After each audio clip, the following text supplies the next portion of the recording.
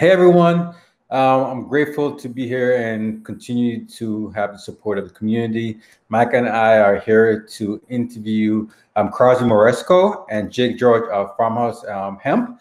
And so over the past few months, we've been getting to know these guys, and we love some of the products. I have with me one of the lavender and lemongrass CBD balm or salve.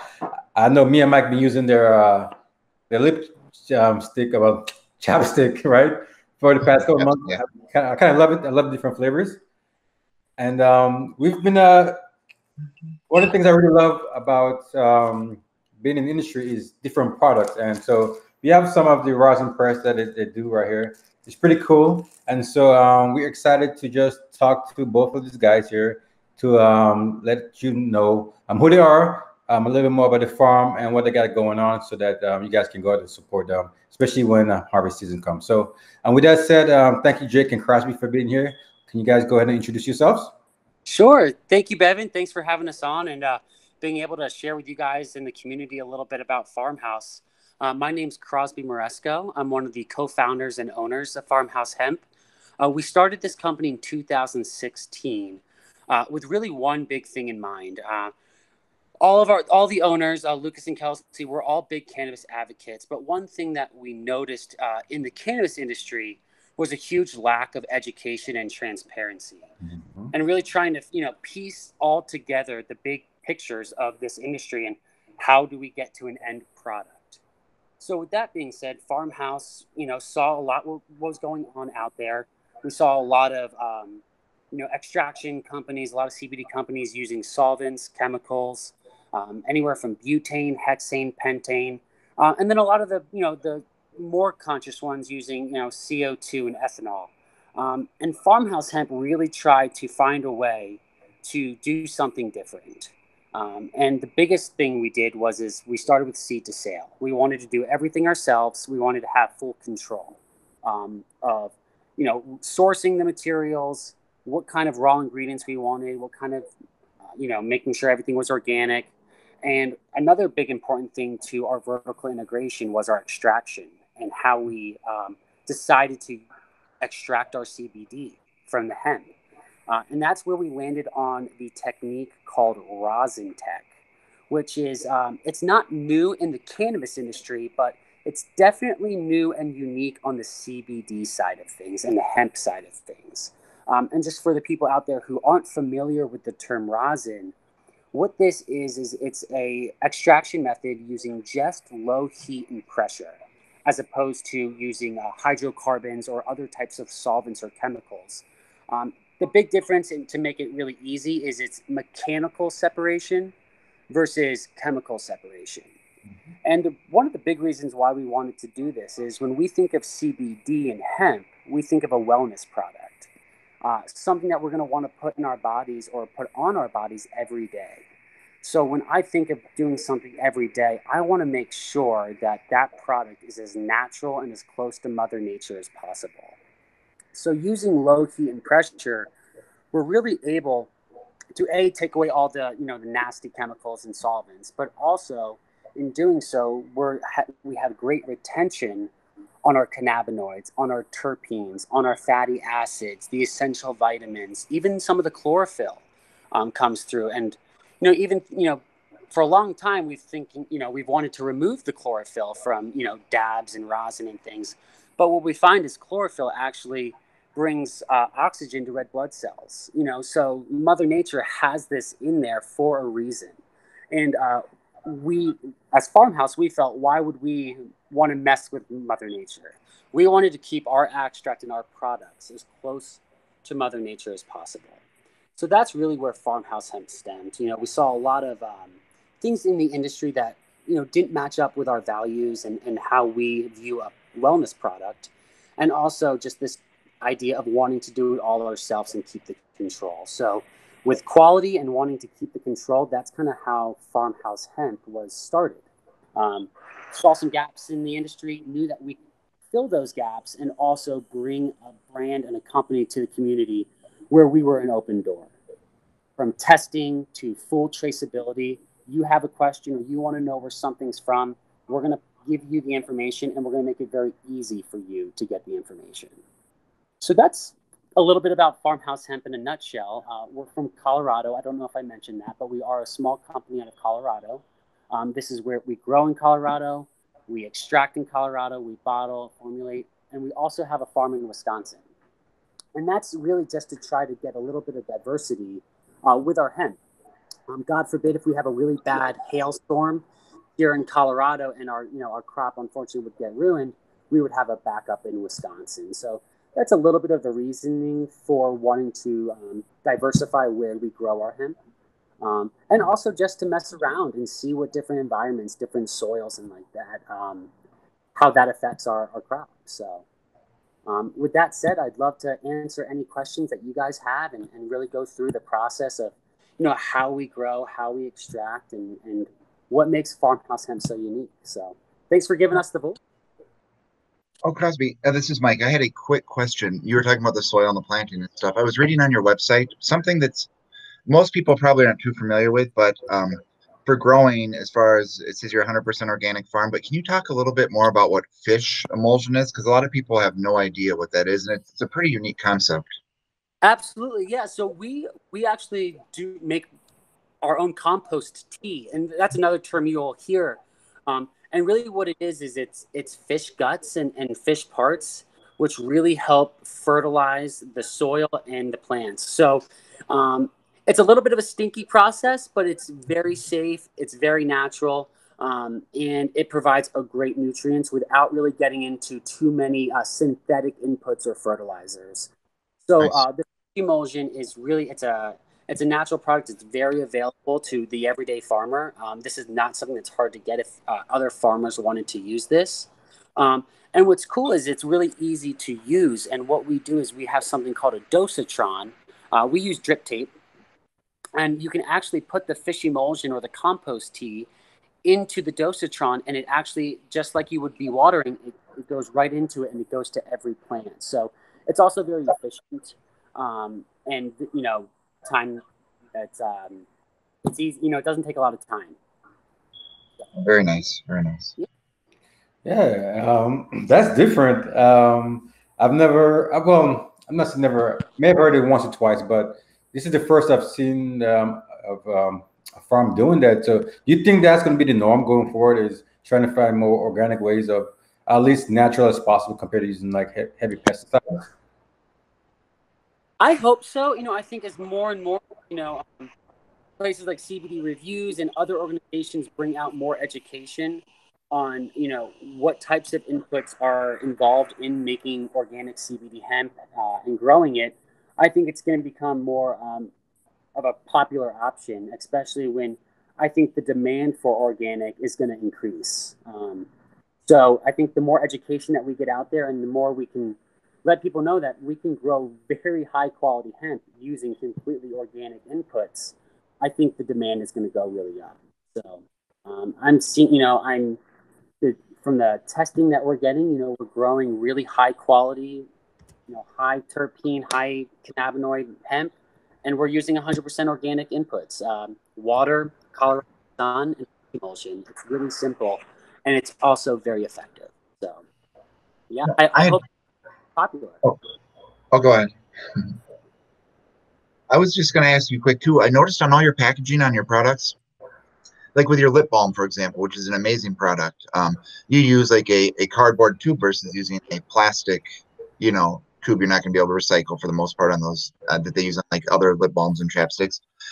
Is that one of the, I guess, thought factors that went into your packaging was as far as like environmental type stuff? Because it seems like everything you're doing is almost like a zero waste type of company. I mean, probably not completely zero waste, but very, very close, Mike, thanks for bringing that up. It's a huge value to us, and one of the reasons why we started Farmhouse was, unfortunately, as much as I love the cannabis industry, specifically with packaging, it's a very unsustainable industry right now. There are some great companies coming in line, with hemp plastics and things like that, but right now it's still very early. So Farmhouse Hemp was very intentional in how we packaged our products. You will not see a lot of single-use plastic from us.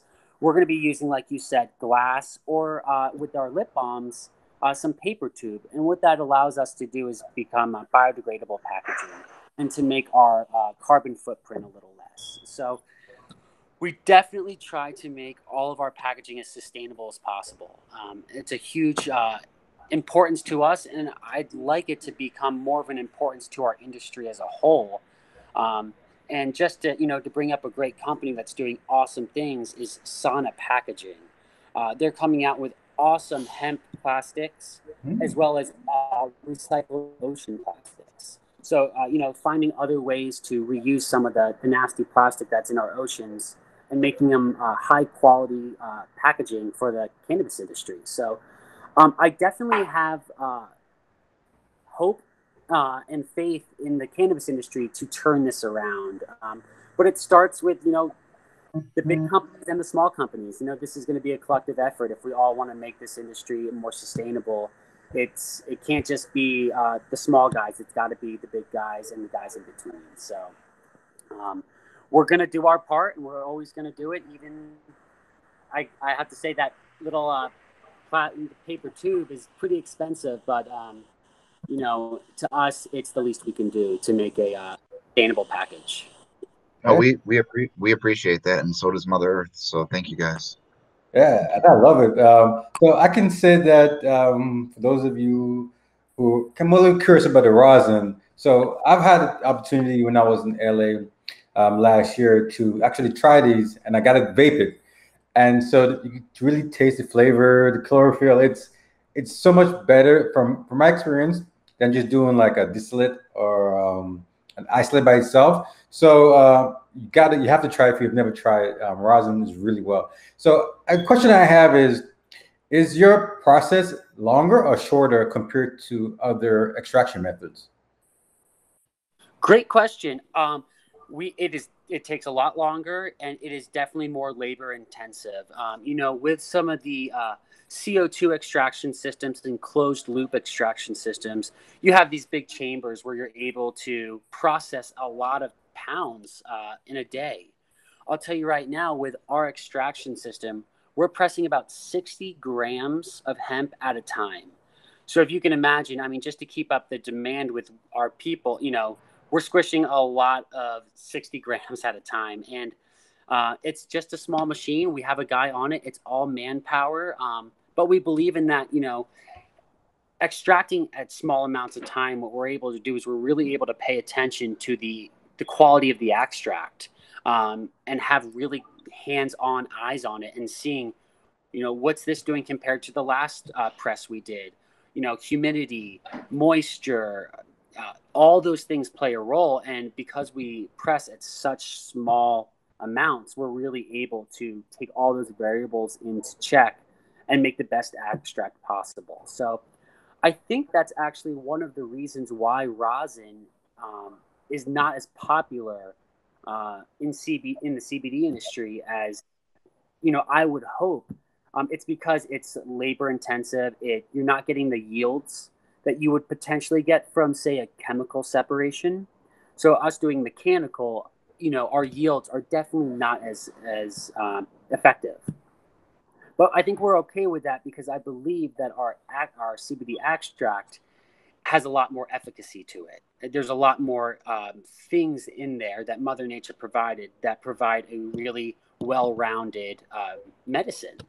So I'm okay with the harder work. I'm okay with it being more expensive because I believe that the end product and the end result is worth I'll say it, the juice is worth the squeeze. So yeah, we truly believe that.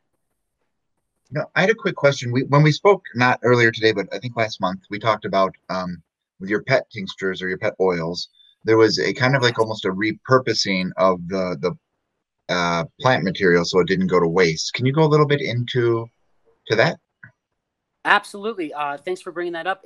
And that kind of plays into our sustainability value and wanting to be as wasteful free as possible. And one thing we found is when we press our hemp under heat and pressure, as you Bevan, you were showing, what you get is this what we call a rosin chip, and essentially what that is it's the hemp that's been put under a ton of pressure and looks like a chip.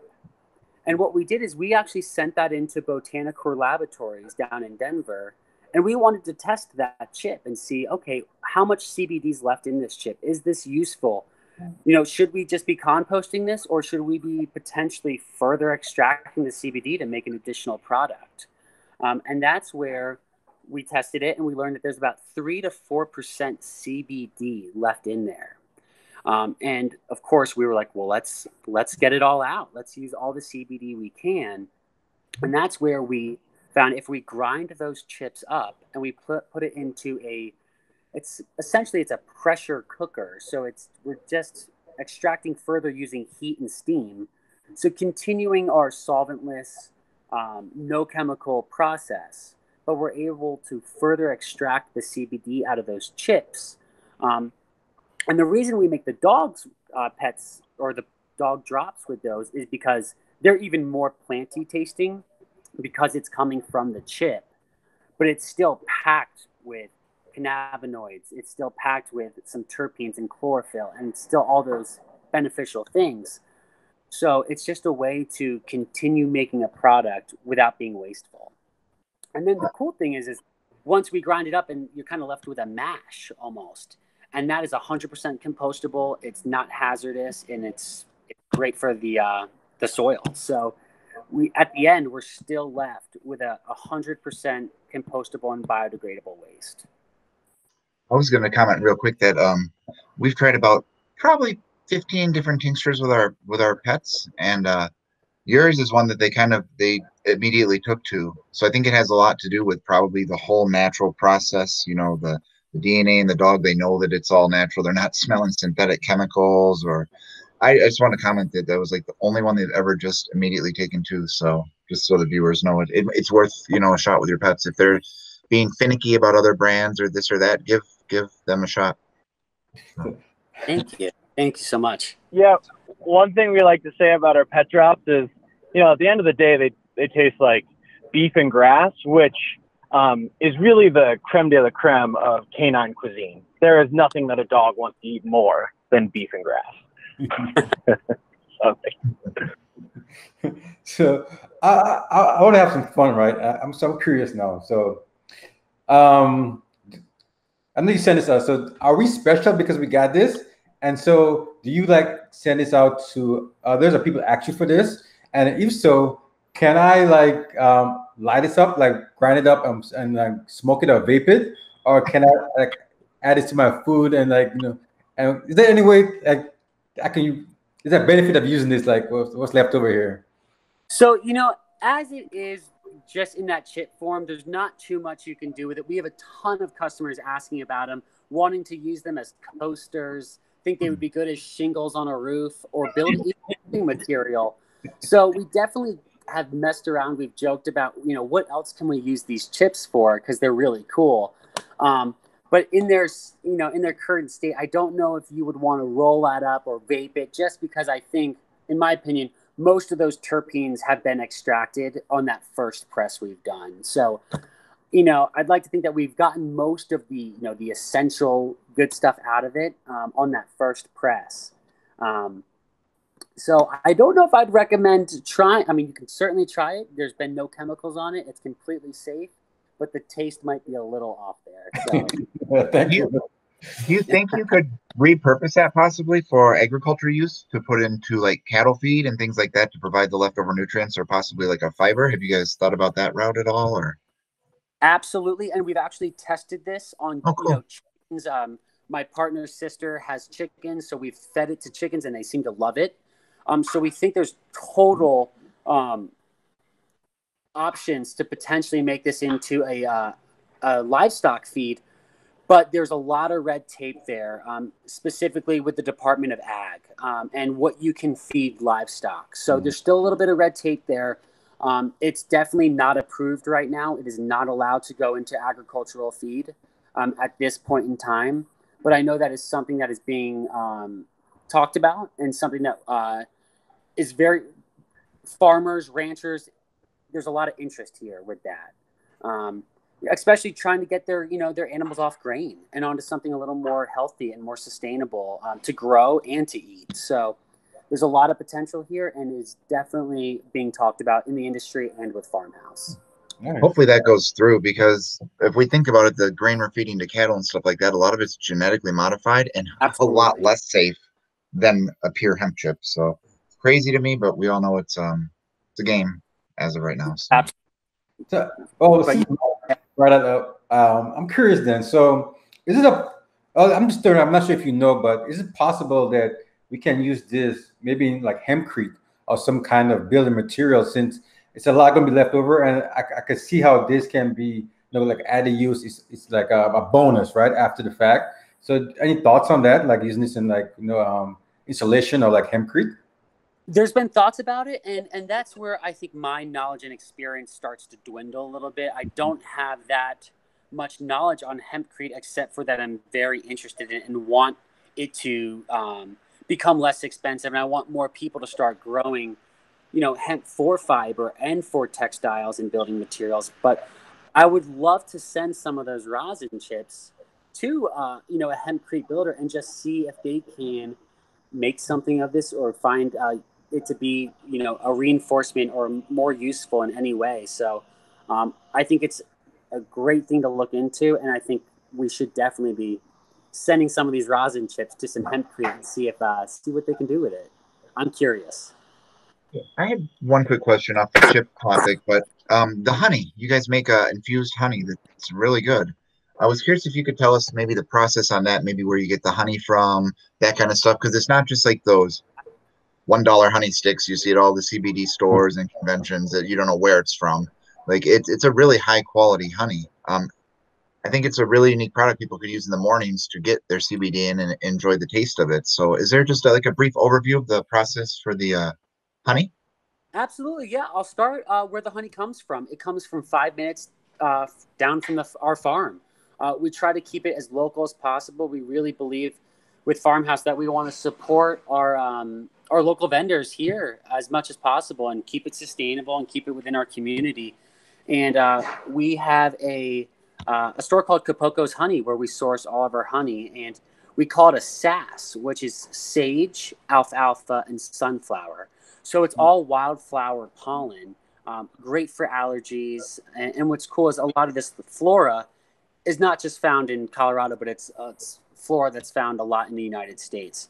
So while it might be a little more beneficial just because it's the local flora for Colorado, it's still going to be very beneficial as a raw honey for everyone across the United States. So that's where our honey comes from. And one of the main reasons why we wanted to use honey, and we thought honey was a great vessel or carrier, was its approachableness or its approachability from all demographics, from old to young. And we wanted someone to be able to try CBD, potentially not just to smoke it, or, if they were intimidated by cannabis in general, what's a way that we could get them to try CBD in a way that's very comfortable for them. And one of the reasons we thought is honey, putting it in tea, putting it in your coffee, putting it on toast in the morning. We just felt that it was a very approachable ingredient to infuse. And then, just the health benefits of honey in itself was also intentional. And we thought that honey was just a well-rounded ingredient. But it's local honey from Colorado, and it's 20 milligrams per teaspoon. So it's pretty concentrated. So you don't need, one of our biggest concerns, we didn't want people to have to use a ton of honey to, we didn't want their drink or their food to be too sweet. So we thought that 20 milligrams per teaspoon was a great dose, where it wouldn't overpower someone's drink, but it would also get them a good amount of CBD. I was just going to comment. I've used it in like green tea and hot beverages, and you put a teaspoon in it. I guess the word would be like the dissolvability. It mixes, just so the viewers know. It mixes very well. It doesn't float to the top. It actually melts right down with the heat, and it adds a beneficial taste and a beneficial health benefit and all kinds of stuff. So it works awesome in hot beverages. I mean, it works great for toast, everything else I've used, but I've noticed compared to some honeys that are just, they don't use the best quality honey, and it will kind of spoil the taste of your drink. This thing, enhances the flavor, and it dissolves perfect. So you're going to get all of that CBD out of there. It's not going to be sticking to the sides or this or that. So Yeah, Thank you. Yeah. I love the honey. I use it. I still have a little bit left, so I'm just babying it. But one of the things that 'cause the people who know me knows I'm Mr. Compliance, right? So I one thing I love about what you guys are doing is the fact that you guys have your batch ID in the bottom of your bottles. That right there, not too many companies I see in the industry actually are taking that kind of care to make sure people understand the product where it's come from, the chicken lab report. So I really, like, just want to say, I'm really inspired that you guys are including the batch codes on your products. Thank you. Yeah, when we started Farmhouse, that was a big gap that we saw, was that transparency and being forthright with your customers. And one thing we wanted a customer to know every time is what exactly is going in their body. So we will not have a product leave our office or our lab without having a test result on it. That is hands down one of the most important things that Farmhouse Hemp will always do. It's give you the information and let you know exactly what you're putting in your body and let you make the educated decision as the consumer whether this is right or not right for you. I believe that is a right that every consumer should have, is the information to make an educated decision on what's right for them. very nice. Yeah. So go ahead, Mike. Oh, I was just going to comment just on your website quick while we were talking. I know you guys make all the CBD products, but I was just scrolling through to look for what, the users would see in this and that. And you guys have some really kick-ass shirts. It's really, it's unique. It looks like a nice cotton. So you guys, besides CBD, I would recommend checking out their clothing selection. It looks really nice. A lot of companies don't put out that aspect, but I mean, this is something you could wear everywhere. And I just haven't seen a lot of companies have their own logo and quality shirt. A lot of them use like a $9 or 99-cent shirt and some horrible screen printing. But this stuff, it looks really cool. So you guys are kind of, growing as a brand and evolving into like a full branded thing, not just that, but the clothing and stuff. So that's really neat to see expanding kind of into that and sharing with the customers. So Thank you. Yeah, I think that's one thing that Farmhouse Hemp's trying to do is not just become a CBD hemp company, but become a lifestyle, become a place where someone can come for education, for just additional knowledge. We want to be more than just selling CBD. We want to be there for the community and there for our customers in more ways than just. Thank you. I appreciate that. no, and just last thing for me, but I just want to comment. You have your the name of the salve is the one with the cayenne. Is there what is the name of that one? I don't have it in front of me. But Eucalyptus. yes, I wanted to comment that I gave that to a doctor, a retired doctor from the Mayo Clinic, who has really bad neuropathy, to rub on his feet and we won't make, well, I can make medical claims, I guess, but he rubbed it on his feet. He has horrible, horrible, horrible neuropathy, like some of the worst you've seen. And that stuff right there, almost every single time, helped him out tremendously. So if you guys, in my opinion, suffering from neuropathy or some kind of nerve ending or pain, that salve they make has been found to be better than a lot of pharmaceuticals that he's used. So I just want to tell you guys thank you from him for producing that product. Thank you. And that's called the recovery salve, and that's the cayenne eucalyptus. So thank you so much. That's that right there makes it all worth it for us. All the hard work, all the rosin and manual labor, we do it for those types of that feedback. So thank you for letting us know. Keep this going. Yeah. So I only have two more questions. So one of them is more curiosity. Like, how did you get to have the coconut on your logo? I'm just curious.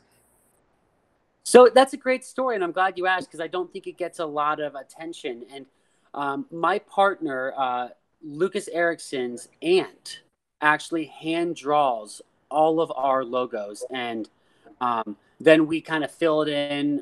She sends us, it's hand drawn on paper, and then we kind of fill it in on the digital side. But it means a lot to us to keep things, in the family, give people the chance to show us, their cool artistic work and how we can implement it in our company. And, she does the bee, she did the coconut. She really helped us create our brand.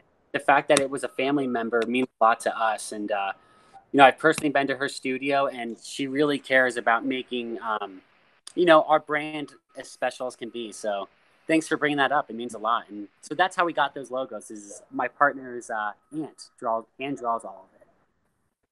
Nice, yeah. And so the last question I have is, it's kind of a two-part. So no pandemic right now, and you guys are small batch. Are you glad in some kind of way? This is more for like the business people who are watching. Are you kind of glad that the small batch that you guys do is able to have you maintain easier now and not struggle as hard during the pandemic compared to somebody who may company that has larger products, and they push out more products than you guys. And then also, like, how are you guys doing with everything going on right now? Great question. And I'm feeling very grateful that I'm able to keep our employees working. Everyone at Farmhouse making the donuts, and so I feel very grateful that we're able to do. And I'm very blessed with, our approach as for Farmhouse to slowly and grow organically. We didn't take investment, we didn't take large amounts of money, and try to be this large company that we weren't. We bootstrapped this from the beginning. This all started in 2016 with us investing, $1,500 each. And we just slowly worked our way up with knowing, keeping our head in our lanes and knowing that all we're going to do is make a really high quality product and let the people try it. And, if we've done something right, they're going to come back. So having that mentality and just not chasing the shiny pen and not going after, the hand sanitizers, the other, these big things that companies think they can get rich quick on. We've really tried to just stay in our lane and continue doing what we think is right. And that strategy has really helped us, pandemic and without the pandemic. And what we found is during the pandemic, we were able, because we're small, to adapt very quickly. What went from a lot of wholesale orders and mom and pop shops to a lot of direct to e-commerce. And as a small company, we were able to make that shift very quickly and get everyone on board. So I'm pretty grateful with, our small batch and how we were able to adapt and how we were able to keep, all our employees and all our, staff employed and continuing to make the products for people. So very fortunate. I'm very aware that, it could get bad and, Farmhouse could take a hit, but having the confidence that we're able to adapt and be flexible and to work with some strange times is reassuring. So feeling grateful, very much so. Yeah, appreciate it. You have last thoughts, Mike? I just had one last thought. I just wanted to kind of piggyback off of that for Crosby. Slow and steady wins the race. You have time to do things the right way. I just wanted to compliment you guys on being, ecologically friendly, evolving into a lifestyle brand, doing things the right way, caring about people, like just being genuinely good people in the company. And you don't see that much in today's day and age in hemp or CBD companies. They want to grow fast. How much money can we make? What can we do? Your advertising, I've been watching over the past couple of months. It's evolving. It's getting, a lot. It's just evolving. It looks really nice now. Like everything you're doing at the right pace, in my opinion. You're not trying to rush things. You're not trying to, push things on people. I'm just really highly impressed. I just want to say thank you for being one of those companies that people can feel confident in. So, and right back at you. Thank you for providing your platform and providing companies like us to have a voice and to let the community know that we're here and that we're here to help them. And that would be a lot harder if we didn't have organizations and people like you and Bevan who helped us with that platform and help us talk to the community and make it easier. So right back at you. Thank you for providing what I feel is very important in this industry, and that is community and open and honest conversations. So that's right. The key word there, community, working together, because we're all in this. The people that are doing it the right way are in it to help people. Sure, everybody has to make a living, but we're here for the betterment of, people, the earth, everything. So it's really awesome when you say that. So I think teamwork is as cheesy as it is. Teamwork makes the dream work, so. True. It's true. True. So lastly, the last word for you, Cosby. Can you tell people where they can find you, how they can reach you, And we appreciate the interview. Absolutely. Thank you. And again, we're Farmhouse. We're out of Collins, Colorado. And you can visit us on our website at www.farmhousehemp.com. Check out our Instagram, our Facebook. We're kind of all out there on the social media platforms, and it's Farmhouse Hemp. And thank you guys so much for listening and tuning in. Really appreciate your time.